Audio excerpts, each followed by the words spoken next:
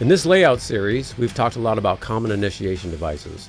Pull stations, smoke detectors, heat detectors, duct detectors, carbon monoxide detectors. There are others too, which are just less common. There's flame detectors, video detection, beam detectors. There's also specialized systems like very early smoke detection apparatus, or VESDA as one brand name in that space. We'll get into each of these perhaps less common devices later on. Today, we're going to round out the initiation side of fire alarm layouts with our last common device. That is the module. In a fire alarm system, a module is a device that performs a specific function for the fire alarm system. They can be used to monitor something or interact with something. We have a few ways we could describe modules, but to keep things simple, we're going to refer to the different types as monitor modules, control modules, and relay modules. Monitor, control, and relay modules allow us to do things in the fire alarm world. Up until now, we essentially have had the input side of the system, which we term the initiation devices, and we have the output side of the system, which is the notification appliances. The inputs like pull stations, detectors, these are just waiting for a change to happen to alert the panel. The notification appliances like strobes and horns, well, they're just waiting for the panel to go into alarm so that they can alert occupants. That's all we really can do with what we've described thus far. Sure, the panel can warn the fire department or call a supervising station. Yes, we can do voice announcements and accept incoming mass notification signals. But our fire alarm systems are limited in what they can do and what they can monitor until we introduce these modules that we're talking about today. Monitor modules, control modules, and relay modules allow us to interact with an unlimited assortment of different systems and devices. Because of modules, we're able to monitor or control other devices or systems that are not directly a part of our fire alarm system. Let's look at a common example. A tamper switch on a fire sprinkler system is designed to detect any unauthorized tampering or damage to the sprinkler system. A monitor module in a fire alarm system supervises this tamper switch by monitoring its status and providing an alert to the fire alarm control panel if the switch is activated. Basically, the monitor module is connected to the tamper switch via wiring and can detect any changes to the switch's status. If someone were to tamper with the sprinkler system or damage it, the tamper switch would activate and send a signal to the monitor module. The monitor module would then alert the fire alarm control panel that there may be an issue with the sprinkler system. This is usually reported to the panel as a supervisory condition. The horns and strobes don't activate, but there's a buzzing sound at the panel, and the panel will report out to its supervising station that there's a supervisory condition. The monitor module also checks for integrity. It supervises the continuity of the wiring. If there's a problem with the wiring or the tamper switch circuit, the monitor module will detect it and send an alert to the fire alarm control panel, essentially saying that something is compromised. The monitor module here helps keep the sprinkler system active by actually alerting someone if the system is out of service.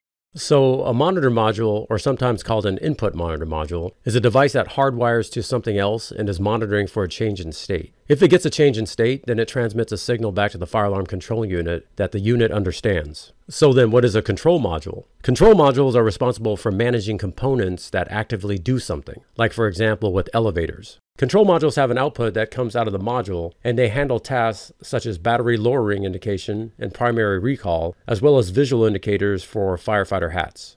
On the other hand, relay modules have a switch that transfers based on input. It's just a dry contact output. Is it normally open? Then when a change happens, it closes. Is it normally closed? Then the opposite. When a change happens, it opens. Relay modules are really only used for switching and again are associated with shutdowns. Think air handlers and dampers where power is simply cut to that other unit or damper. How does a dry contact work? A dry contact relay is a type of relay that uses a set of contacts to control an external circuit. It's called dry because the contacts don't carry any current on their own. They simply provide a connection between 2 points in the circuit. Here's how it works. When an electrical signal is sent to the relay coil, it generates a magnetic field that causes the contacts to move from their normally open position to a closed position. This allows current to flow through the circuit, activating whatever device is connected to that circuit. The dry contact relay is commonly used in a variety of applications, including fire alarm systems, HVAC systems, and lighting control systems. One of the advantages of using a dry contact relay is that it provides electrical isolation between the control circuit and the external circuit, which can help prevent electrical interference and other issues.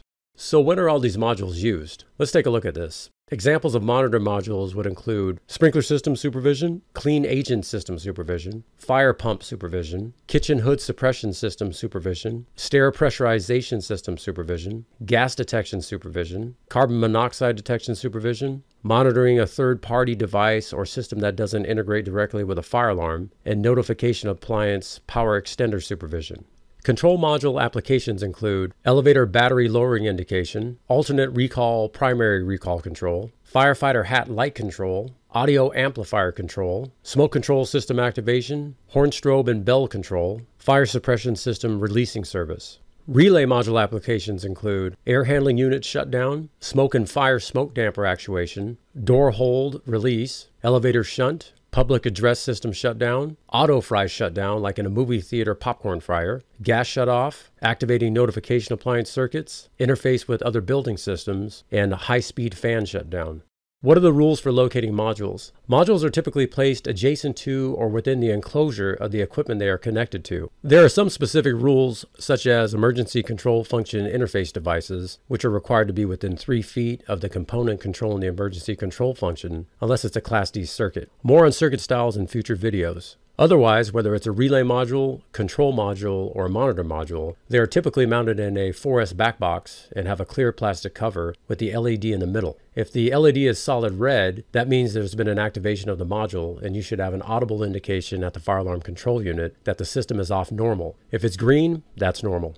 In this segment, we've talked briefly about modules. Next, we'll do an exercise covering what we've learned here, and then close out the series on initiation side of fire alarm layout. I hope you found this material helpful and engaging. The next series will cover layout for notification appliance side of the fire alarm systems. We'll explore different requirements and different appliances and work through exercises as well. Modules are what makes a fire alarm system come to life, as they provide both input and outputs to the control equipment. Think of them as keys to your vehicle. You're either turning something on or off. Let's go for a ride. Until next time, I'm Al Yakel, and this is MeyerFire University. This has been a preview of MeyerFire University.